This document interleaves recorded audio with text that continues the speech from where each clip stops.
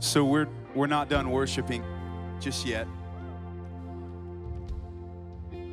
We've titled this night Royal Etiquette in the Presence of the King. And so we're going to be dealing a little bit with the topic of how to conduct ourselves in the presence of the King. You can get comfortable if you'd like. I'm going to talk for about 5 minutes and then another 10, and then we're going to go into worship just so you know where we're headed. If you'd like to stand, you can stand. If you'd like to sit, you can sit. Royal etiquette. God is in this place, and so since we are in this place as well, how do we behave in the presence of the King? But see, etiquette is not a word that we use in everyday life. Etiquette is not a word that we typically describe. In fact, when I first heard the word etiquette, I immediately thought about like a school of conduct that people are sent to learn not to put their elbows on tables and to use the right forks when they go to fancy dinners. Etiquette can easily become a word that creates distance because it seems formal, but etiquette is simply a set of standards. It's a set of practices that we use when we do a certain thing. And so we're talking about royal etiquette. We believe we're worshiping the King of Kings and Lord of Lords, so he deserves a certain level of honor. And so whenever we come into his presence, how do we interact with a holy God? How do we interact in God's presence? You could immediately go to elbows on the table and forks. We could immediately go to practices that we use, expressions of worship. We could dive into that. We could talk about lifting our hands, or we could talk about singing loudly, or we could talk about dancing and bowing. We could do all of those types of things. Those are expressions of worship, but by themselves, they do not define worship. If we focus too much on the expressions, then we might find ourselves in a debate. You may have been here before. A debate with a person about how much dancing is the appropriate amount. How much lifting of hands is okay. How loud is too loud to sing. We fall really easily into the expressions of worship, but royal etiquette levels the playing field. Royal etiquette takes us into reverence when we've been too casual with God. Because to be too casual with a holy God demeans and discredits his holiness. It removes the holy fear that he commands us to have. And so we could become too casual, but on the opposite end, we could become too rigid. We could think that God is unapproachable and that we shouldn't even try to approach him. But that keeps God at arm's length and doesn't allow our God-given emotions to process pieces of who he is. So we have to find the balance, the royal etiquette. We can't stand there like statues when we realize all God's done for us, and that when Jesus died on the cross, the Bible says the veil in the most holy place was torn, and picture God standing in the middle of the tear, welcoming us in. Royal etiquette. How do we behave in the presence of the King? Can you sense his presence in this room? He's here. And how tragic of us to relegate worship to a surface level description and a surface level thing in our lives, that we come and we encounter a God that's been chasing us in our sin and chasing us when we were too broken to feel him and healing us just enough to take another step and we thought we were strong enough to keep going. That God is in this place, and we can turn around and leave and have never encountered him, have never communed with him. Pastor Robert stood right here this weekend and preached that you can sing a song and not worship. You can lift your hands and not worship. You can come into this place and your heart be far from God. And so tonight, the goal is that we would draw in, because there's a deeper realm of spiritual reality that God is calling us to live our everyday lives in. It's not just supposed to be a Tuesday night thing once a month, or a campus night thing, or even a thing that happens when we listen to music. We'll talk about this a little bit later, but you've heard this before. Worship has very little to do with music. It has very little to do with one nights. Even further into that point, when we come together to worship God like this, it's amazing. There's something about the corporate worship that is so powerful, but this was never intended to take the place of you and I having consistent, open-hearted, wholehearted, personal worship, personal moments with God. I came with a word to challenge you, and I tried so hard to talk myself and the Lord out of it, but I just feel like for some of us, we have to move beyond the baby milk and into the meat of this relationship with God. You don't need a worship leader to lead you into worship. And I'm a worship leader. I would love to be out of a job because no one even needs me anymore. Because all of a sudden, the children of God wake up and say, I just need to enter into my Father's presence. I just need to inwardly turn my heart to Him and realize He's closer than my breath. But if we're not careful, we can very easily have a tragic surface level relationship with worship. We can so easily create a hierarchy of worship leaders. Can we be real? We can create our favorite playlist. We can come in, and if we don't sing the right songs, we're not worshiping. But then whenever that one song comes on that we really love, it's like immediately, you know? It's like Reckless Love a year ago. Bam, bam. It's like all we needed to know was that we were going into that. But listen, here's the truth. As soon as our preference creeps into our worship, so does our pride. And as soon as we make these moments more about us than we do about God, we lose the whole purpose from the get-go. This was never intended to be about what you and I favor, what you and I want, what you and I desire. This is about laying down whoever we are in that exact moment to a holy God that's willing to change and accept us. To change us in grace and truth and love. To walk with us. Not to demand us to be different immediately, but to give Him our hearts. Worship is a position of the heart. As I was studying this today, I felt like God dropped a phrase in my heart about worship, this simple definition of what worship is, and hopefully you can remember this. I feel like the Lord told me that worship is a shortcut back home.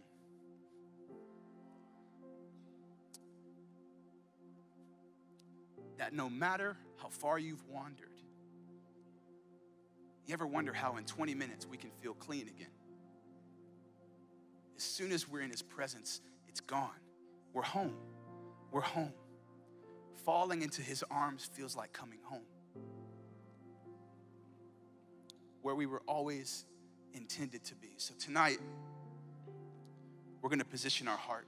We're going to talk about 3 functions of worship. And then I'm going to have you stand back up in just a few minutes. And we're going to actually put these functions of worship into practice. We're going to actually grow tonight in our ability and in our inclination of our hearts to worship God. So we're going to talk about the first one, which is that the first function of worship. Worship shifts our perspective. Worship shifts our perspective. It's easy for us to get so focused on the things we see in our everyday lives, but worship shifts our perspective. Listen to this. Psalm 8, 3-4 says, David writes, when I observe your heavens, the work of your fingers, the moon and the stars, which you set in place, what is a human being that you remember him, a son of man that you look after him? God, when I look at the grandeur of creation, when I see all that you've done, in those days they could look up at the sky and the mountains and see all that God had done, the vastness of who He is.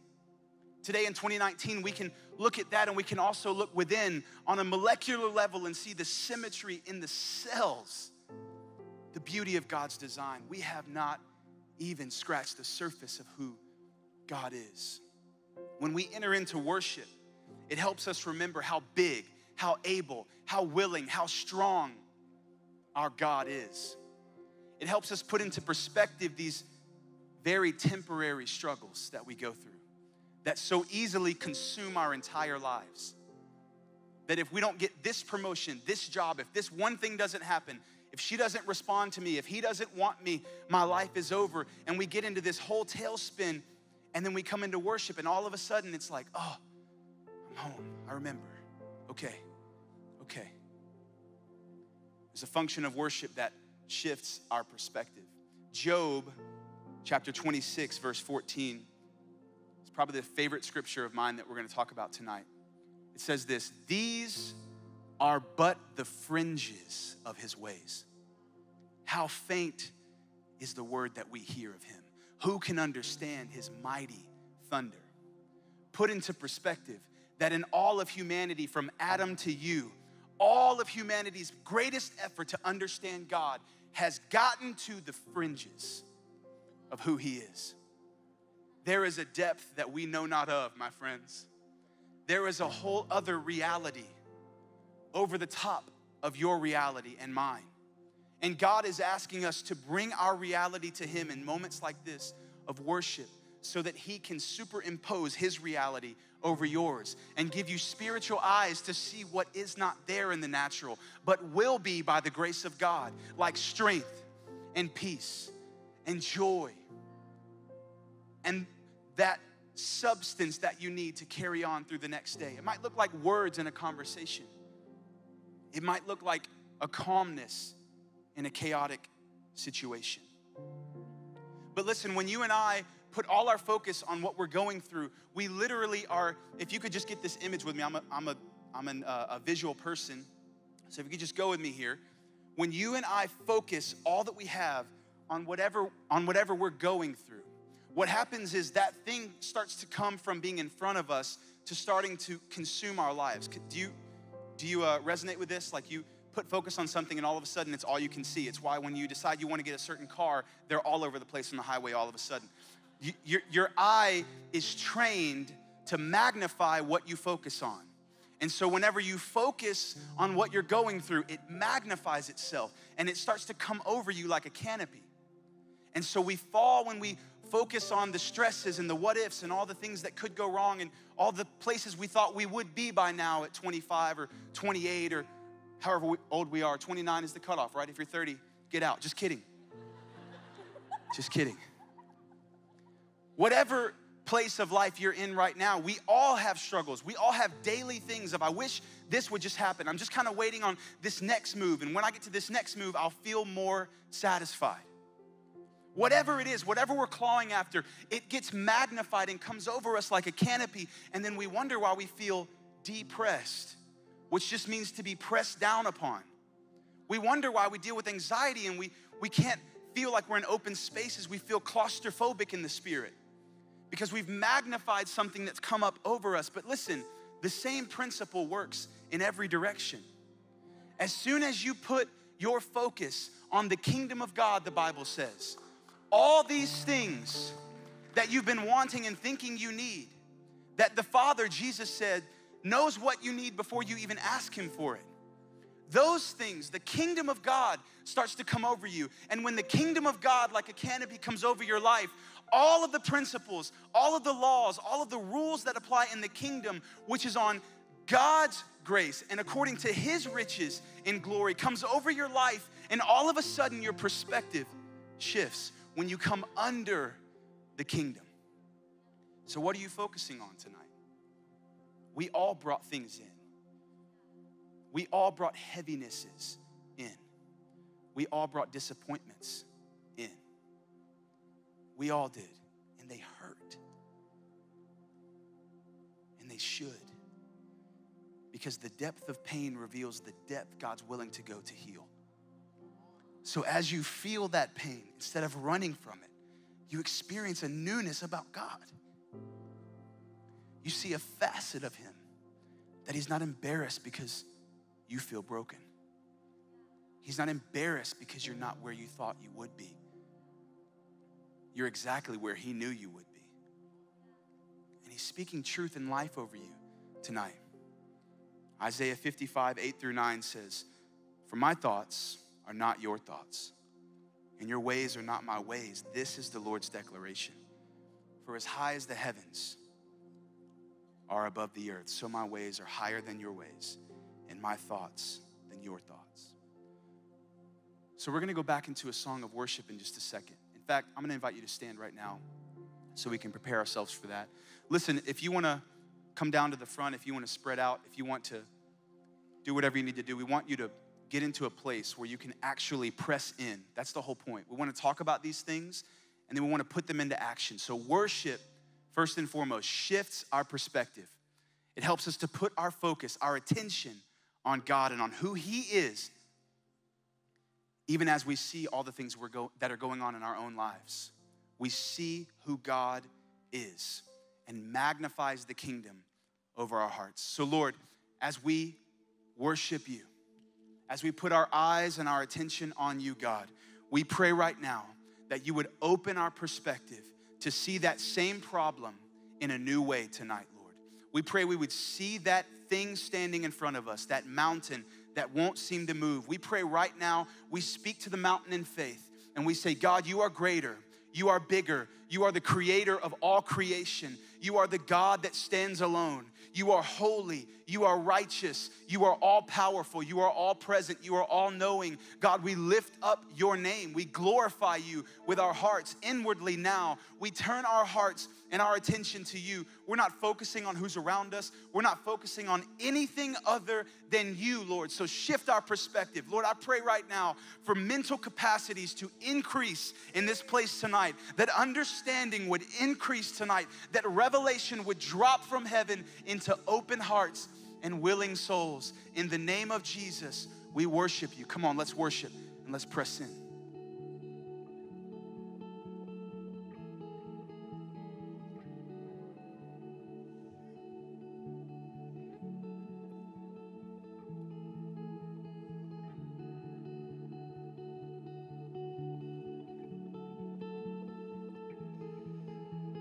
God of creation, there at the start, for the beginning of time.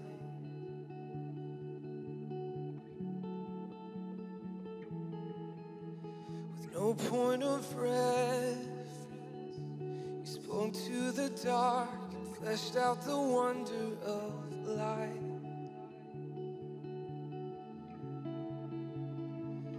And as you speak, 100 billion galaxies are born. In the vapor of your breath, the planets form. If the stars were made to worship, so will I. I can see your heart in everything you made. Every burning star, a signal fire of grace.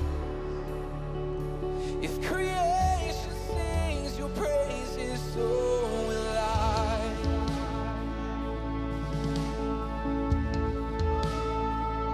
So will I.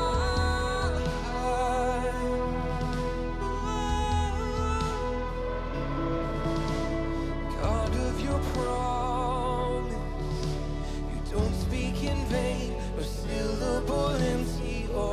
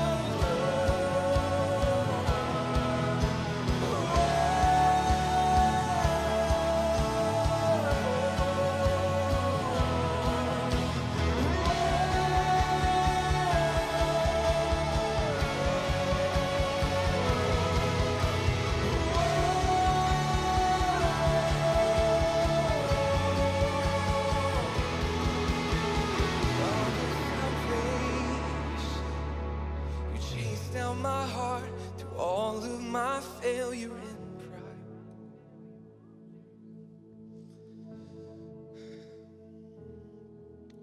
On a hill you created, the light of the world, abandoned in darkness to die.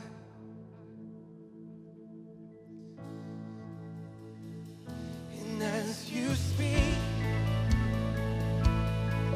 100 billion failures disappear. For you lost the light so I can find it here. If you left the grave behind you, so will I.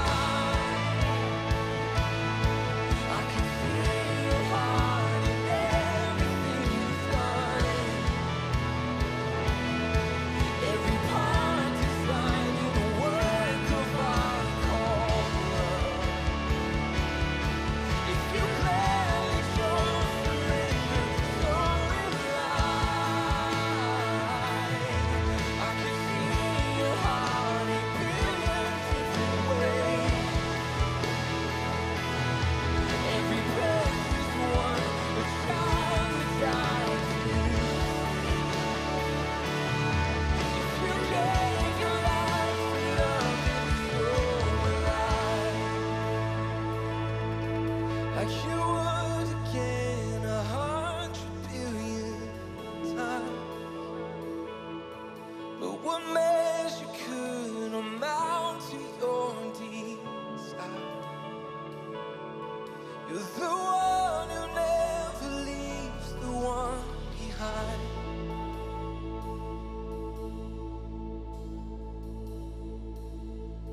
You're the one who never leaves the one behind. You're the one who never leaves the one behind.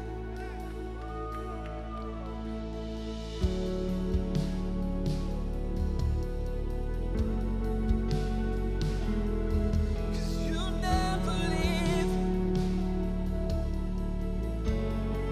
You never leave me.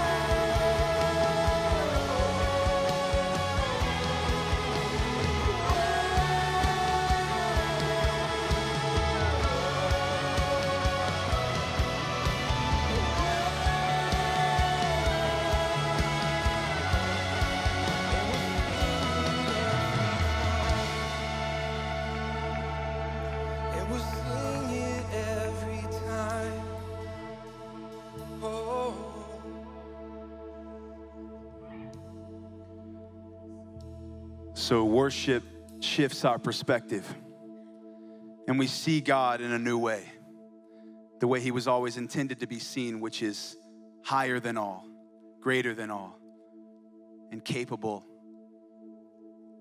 of everything we need him to be. So worship shifts our perspective. Worship is also a weapon. Worship is a weapon. In fact, 2 Corinthians 10, 3-5, it's a familiar verse. It says, "For although we live in the flesh, we do not wage war according to the flesh, since the weapons of our warfare are not of the flesh, but are powerful through God for the demolition of strongholds. We demolish arguments and every proud thing that is raised up against the knowledge of God, and we take every thought captive to obey Christ." Some of y'all have already gotten ahead of us and you're already in warfare. And it's okay because it's a natural progression. As soon as we see God for who he is, we start to believe that he can do what he said he'll do. And a righteousness on the inside of us says, I want to take what's mine. I want to step into the full calling of what God has won for me and is my birthright as his child. Worship is a weapon. Notice that it says the weapons of our warfare are not of the flesh, even though we live in the flesh. But the reality is that when you and I get into battle, so many times our natural response, which is fight or flight, kicks in. Some of us choose to stand and fight. And if you're like me, that's where we're at. Most of the time, I fancy myself a fighter. And I think that I'm gonna stand and be like, bring it on then, you know?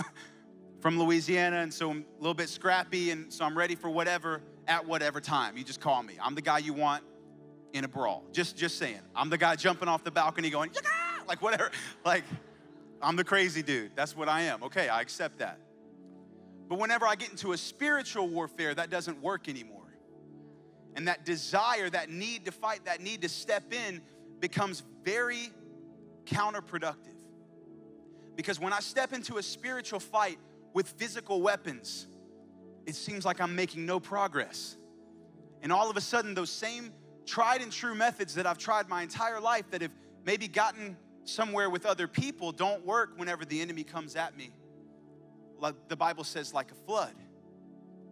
Whenever I'm swept over with temptation or swept over with darkness or swept over with just apathy. Whatever it is that you're walking through, questions, doubts, whatever it is, it's a spiritual battle.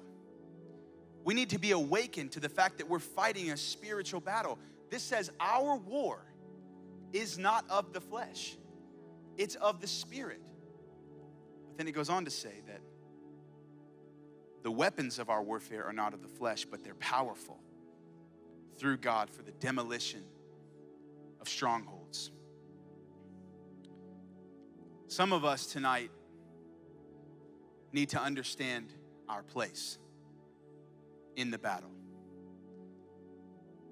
See, some of us have been fighting and struggling, and we're to the point where we're ready to give up because we're seeing no progress made. And we think that because I'm putting forth effort and not seeing return, I need to quit. I'm doing the wrong thing. I'm not good enough. I'll never overcome this. This will be my struggle forever.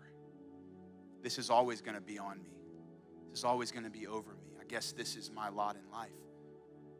And so we go from being in a fighting stance, because I told you I'm a fighter, but in the fight of my life, which has unrolled and unraveled over the last few years, this fighter started to run because I couldn't do it.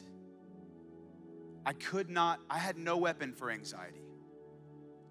I had no weapon for depression. I had no weapon for suicidal thoughts. I had no weapon for wanting to give up. I had no weapon except fetal position and begging God to make it go away.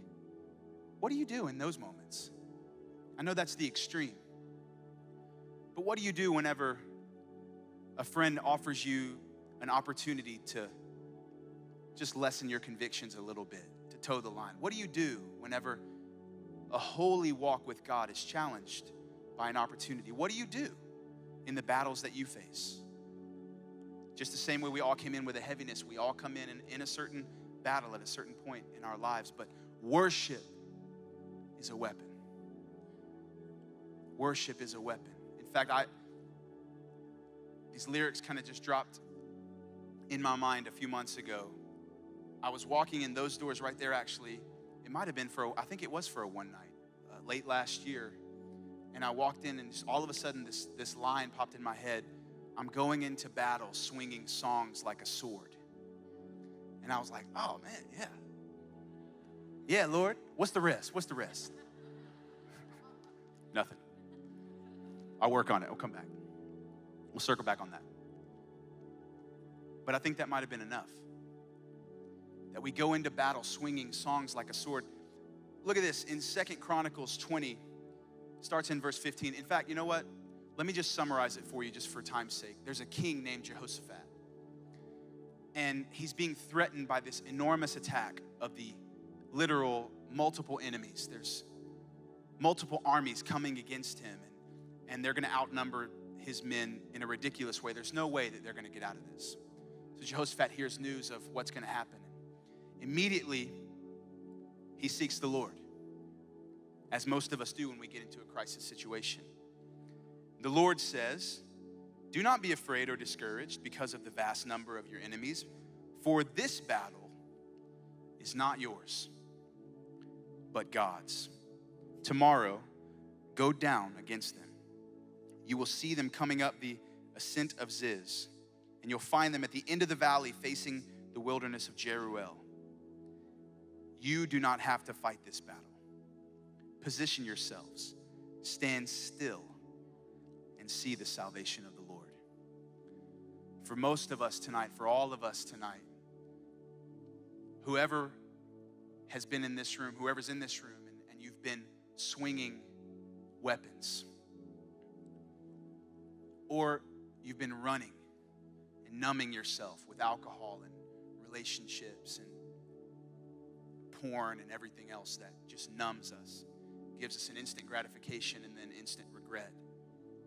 Whatever it is that you come in here with tonight, you understand that our wiring forces us to go to some sort of weapon, some sort of mechanism for survival. Whether it be fighting by just trying to try harder. I'm not gonna do that anymore. I swore I wouldn't do it. Never gonna do that again.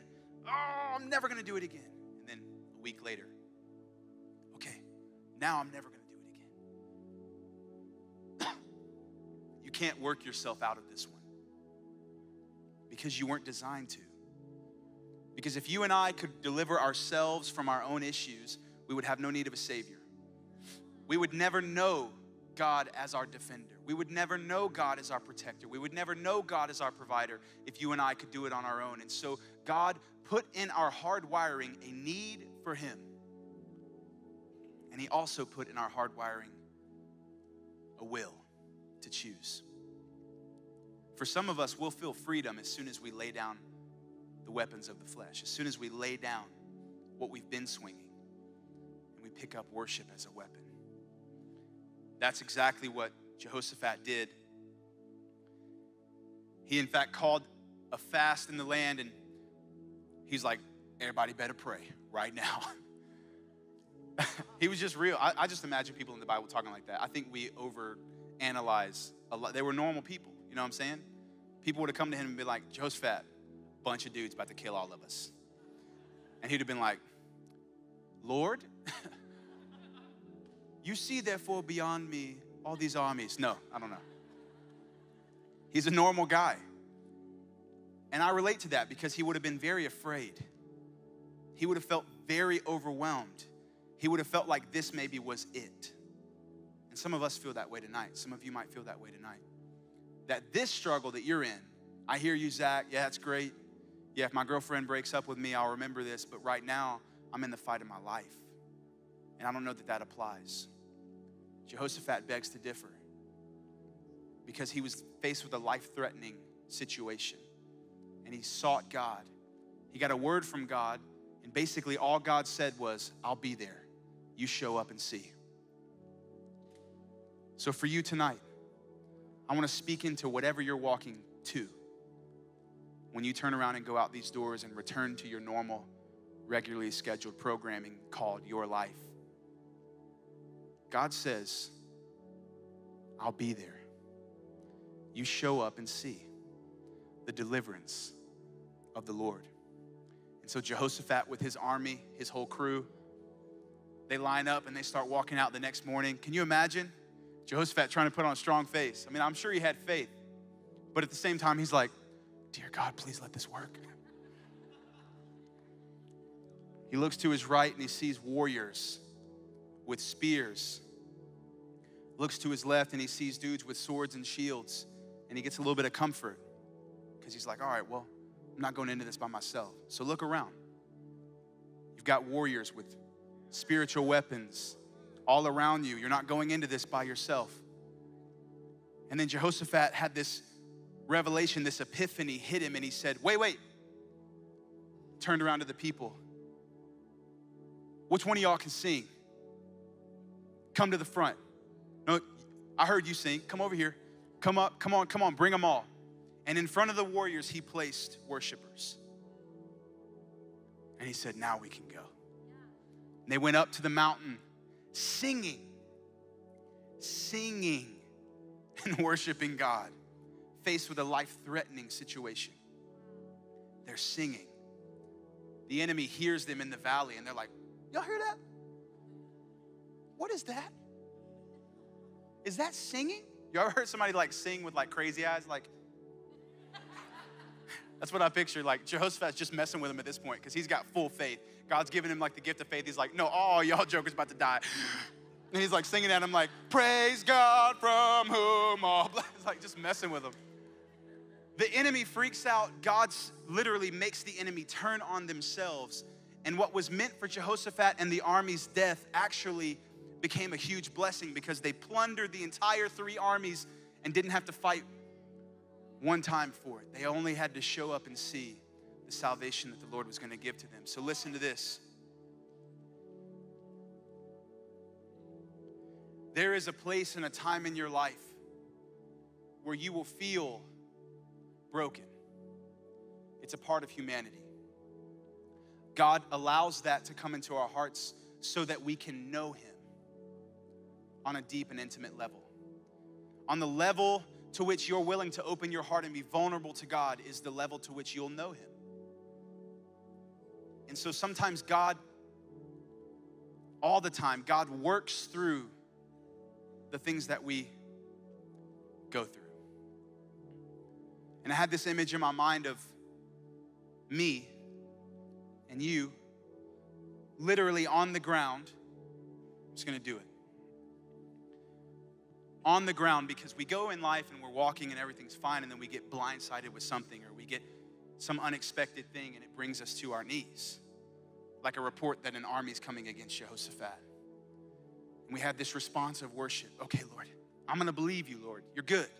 You're good, Lord. You have my worship, and we lift up worship to Him. But how many of you know the enemy doesn't stop when we start worshiping?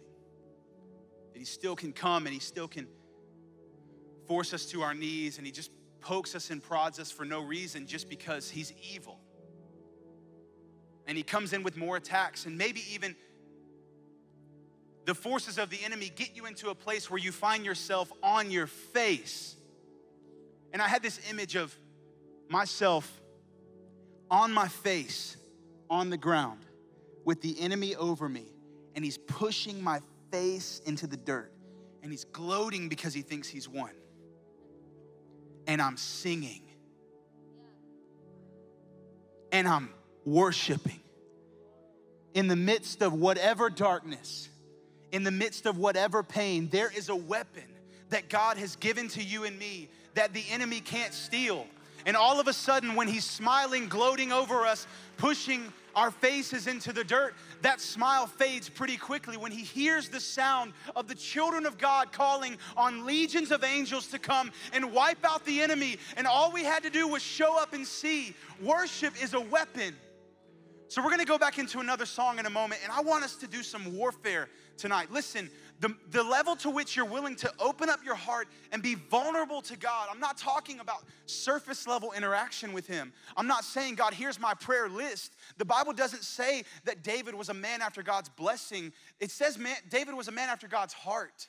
He wasn't seeking God to do something. He was just seeking to get into his presence because he knew that in that place, the warrior of all warriors would take on his fight for him. Royal etiquette. Can you imagine how foolish we must look sometimes in the presence of an undefeated warrior champion of the universe, and we're trying to swing our own sword when all we need to do is step to the side and say, I'm just gonna worship. God, you're worthy. I'm gonna trust you. The only reason you would not worship God tonight in the midst of your trial is because you think that you taking a break from fighting is going to affect your future in a negative way.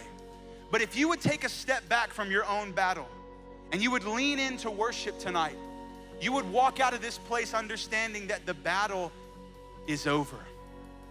That Satan cannot steal your worship, but you can give it to him. So tonight, let's make the declaration that we're not gonna do that. Never. You will never have our praise. God, you alone will have our praise.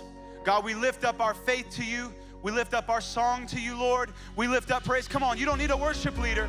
Just lift up your own song in this place. God, this is how we fight.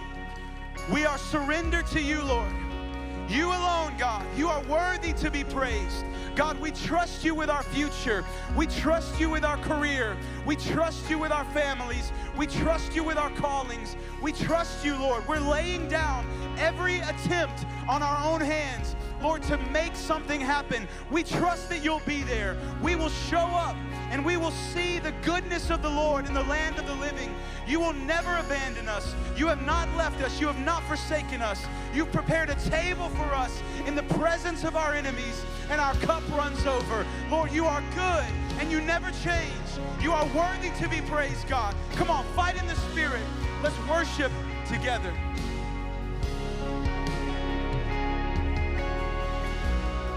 There's a table that you prepared for me in the presence of my enemies. It's your body and your blood you shed for me. This is how I fight my battles.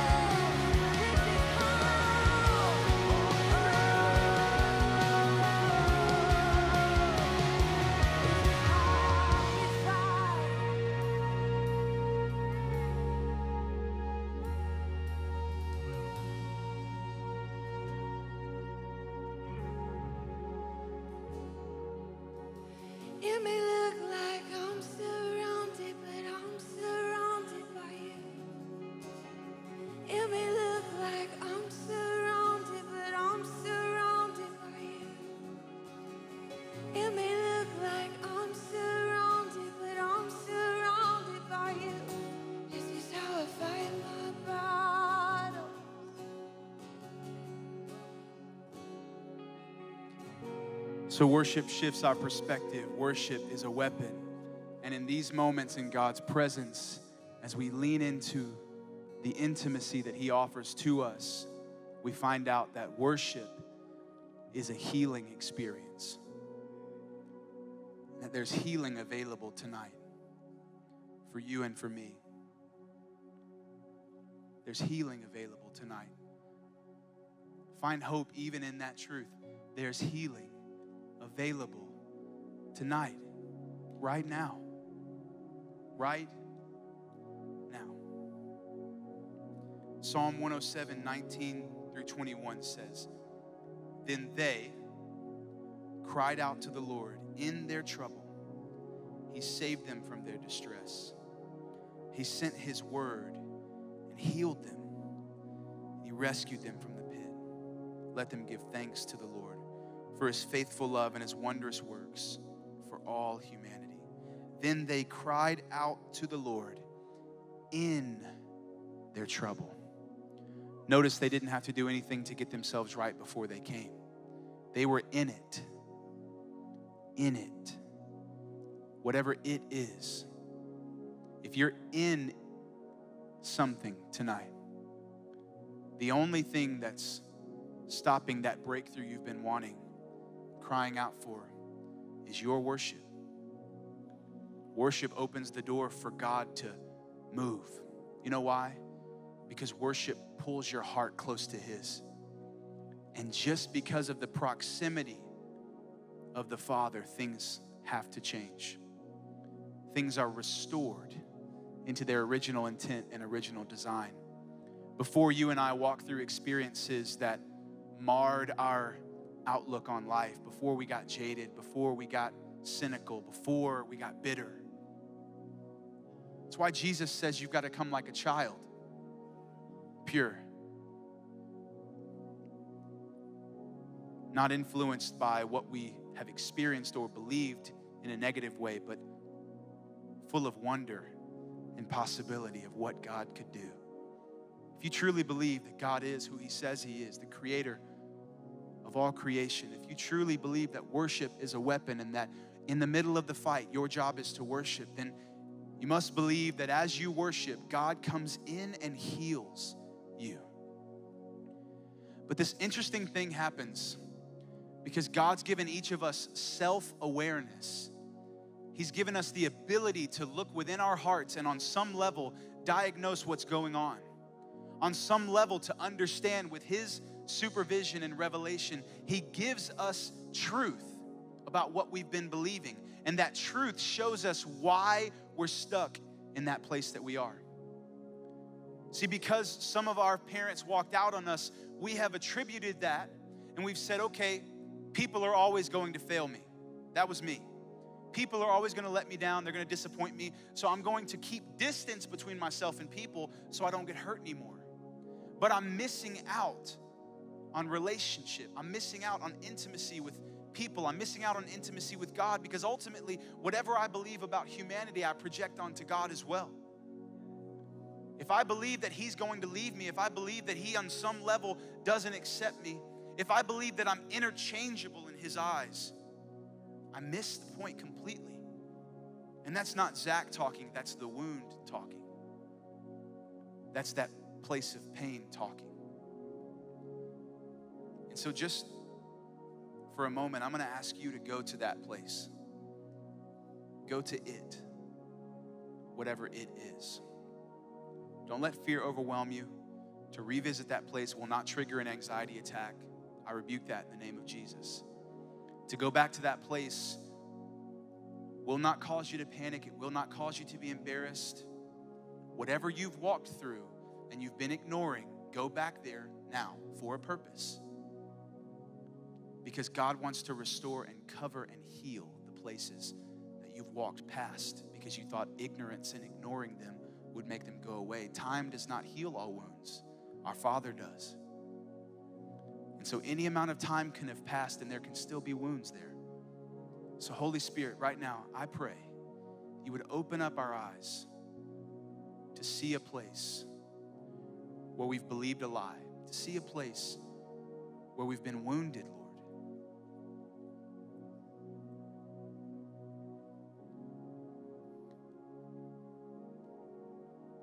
Perfect love casts out all fear.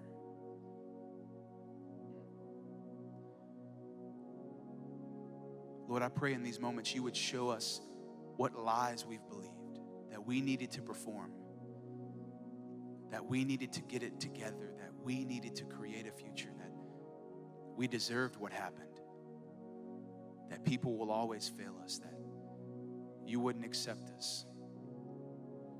Even if we don't have language for that, Lord, our actions have shown that we want to keep you at arm's length. And so, Lord, right now we repent of that. Go ahead and repent of that. And right now, Holy Spirit, as we worship you, I pray, Lord, that your anointing would come like a healing balm on the top of our heads now, Jesus. That you would transform our minds. We are not broken. We are not less than. We are not devalued. We are not damaged goods. Lord, let it pour over our eyes. We see what you see, Lord. The potential you placed in our DNA from the beginning of time. Before the foundations of the world, you knew us, Lord. Touch our mouths. Father, we repent of every time we've agreed with a lie. Every time we've agreed, Lord, with the word the enemy spoke that you weren't speaking. Lord, let your healing flow into our hearts, into the depths of our emotions, Lord. Heal us. You are able. You are gentle. You're kind.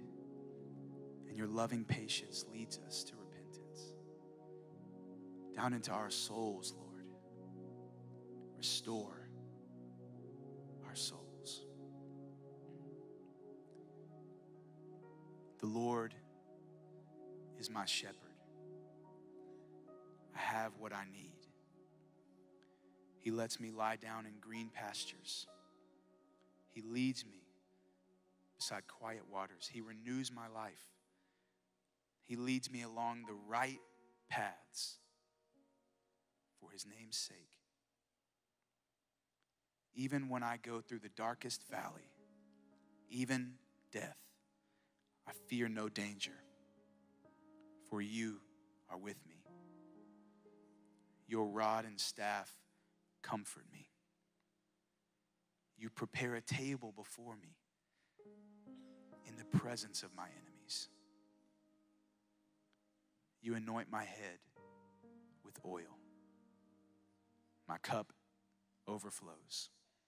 Only goodness and faithful love will pursue me all the days of my life. And I will dwell in the house of the Lord as long as I live. Lord, for anyone in this place that's believed their past was going to pursue them for the rest of their life, that the things they've done have now disqualified them from a future with you, Lord, I declare right now that only goodness and faithful love will pursue them, that their past is completely covered in the blood of Jesus. God, right now we stand in your blood. We have come under the flow of the mercy seat. We acknowledge that you are God. We acknowledge that it is your grace that gives us breath.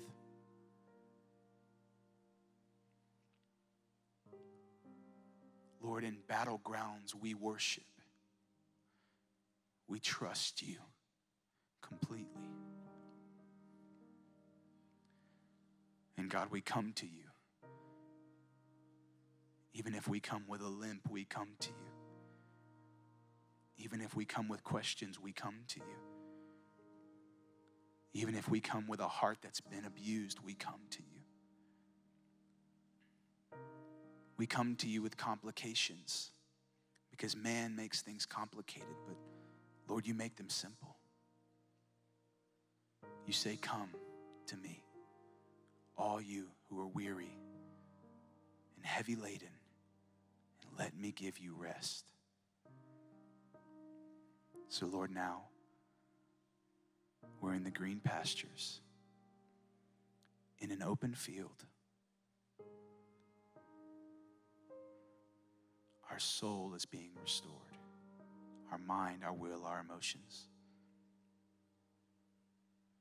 We submit the pain to you, Lord. We lay it at your feet. And as we lift our chin, as we lift our head to look into the eyes of our Father, we see you smiling over us. There's no disappointment.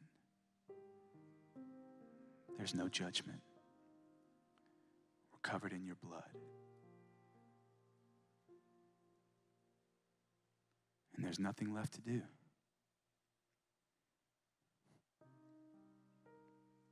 Except from the depths of our soul to say thank you. From the depths of our heart to give you praise.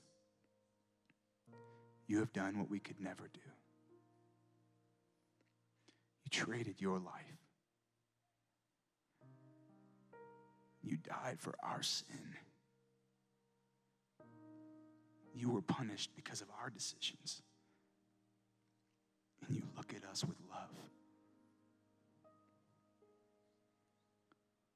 So Lord, in humility, we acknowledge our need for you.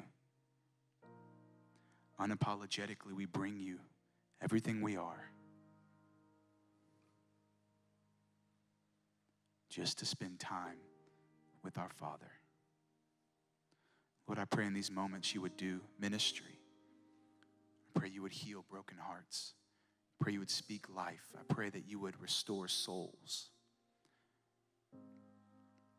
Let this be a holy moment with you. A healing experience. In Jesus' name.